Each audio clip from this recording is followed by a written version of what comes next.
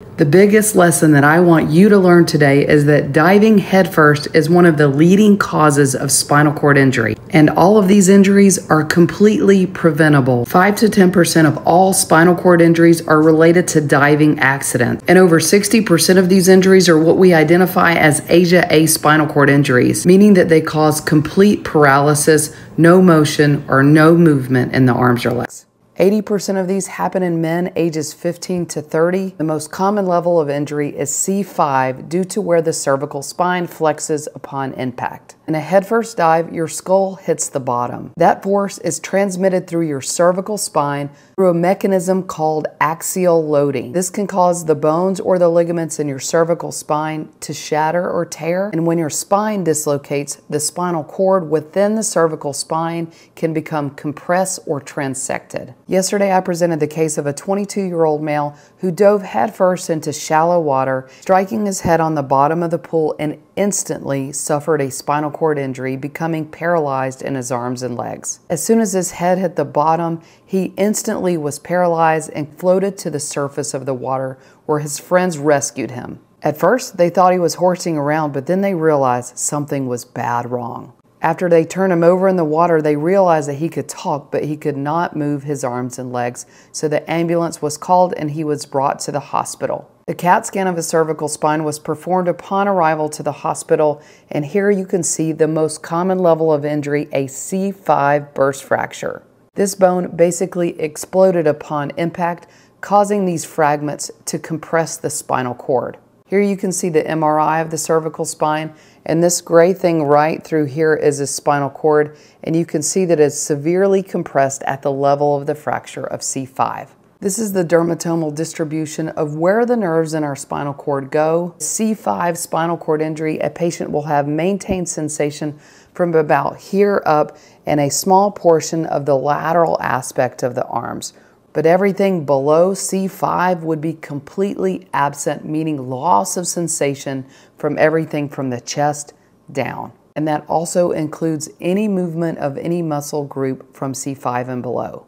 The ASIA exam stands for American Spinal Injury Association, and it's a standard physical examination that we perform in individuals that have suffered a spinal cord injury. It consists of mainly 3 things: sensation, movement, and an anorectal examination. It gives us a standardized documentation of the level of spinal cord injury, guidance for radiographic assessment and treatment, and helps us determine if the injury is complete or incomplete. A complete spinal cord injury is classified as an Asia A, and an Asia B through E are incomplete injuries. So what's the difference? Anything that's preserved below the level of injury, even the slightest amount of sensation, can mean a significant chance for improvement in recovery long term. So the recovery for someone with an Asia A versus an Asia B can be completely different. Less than 5% of people with an Asia A spinal cord injury will regain motor function. In an Asia B or C, 40 to 70% of people could potentially regain function, and perhaps some ability to walk depending on their age,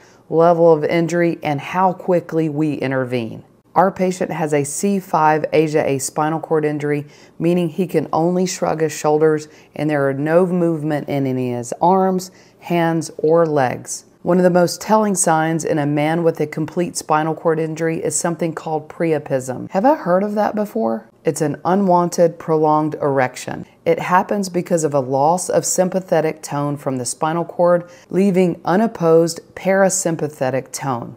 Remember point and shoot from anatomy. P is for pointing or erection, and that's from parasympathetic tone, where S is from shooting or ejaculation from sympathetic tone. So arterial blood flow goes into the penis, and without any sympathetic tone, there is lack of control of the venous outflow. So the erection is not sexual, it's completely neurologic. This is something called spinal shock. In most cases, it resolves within just a few hours. Now back to our patient. What do we do? In the field, the first thing we do is something called the ABCs, airway, breathing, and circulation, and spinal immobilization is non-negotiable. Mobilizing the cervical spine in a hard collar and on a spinal board. We use CAT scan to help identify the bony injury, and MRI will help us look at the spinal cord and any soft tissue injury. So when we take this patient to surgery, always remember that time is spine. Timing of surgical intervention in spinal cord injury is crucial to their recovery.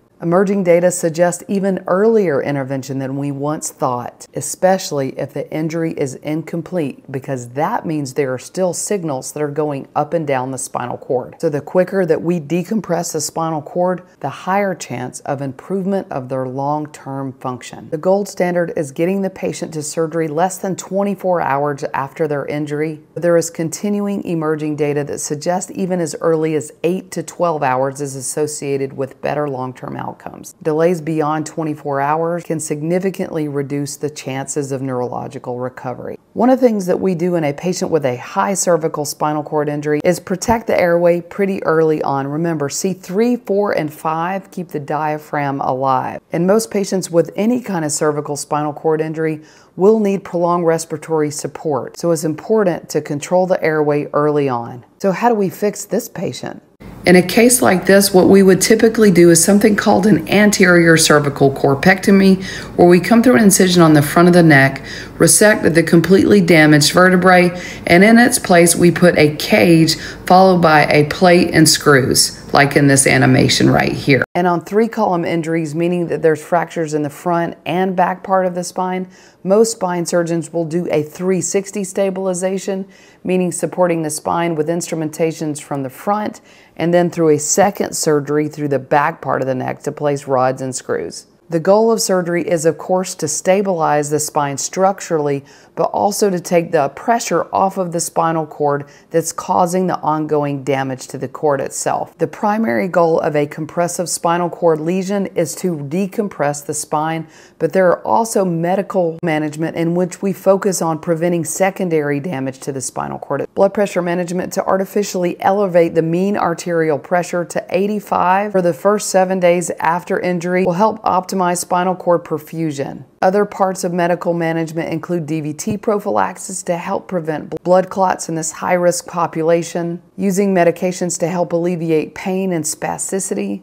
managing neurogenic shock. Neurogenic shock is a little different than spinal shock. It is caused from the disruption of sympathetic fibers, leading to a loss of vascular tone and autonomic control. This can cause vasodilation, meaning low blood pressure, and also can cause bradycardia due to the lack of autonomic response. Hypotension and bradycardia are classic signs. Other important things that we do during the acute setting is maintaining bladder and bowel management. What I mean by that is by Foley catheterization as well as digital bowel movements, because remember that these patients cannot go to the bathroom on their own. Pressure ulcer prevention, nutrition, and thermoregulation are also really important. And lastly is rehabilitation. That is absolute key in these patients' recovery. A multidisciplinary team consisting of physical therapists, occupational therapists, psychologists, rehab physicians, amongst many other healthcare professionals that help these patients recover. And there are many emerging therapies that are really exciting. Stem cell therapy, neuroprotective agents,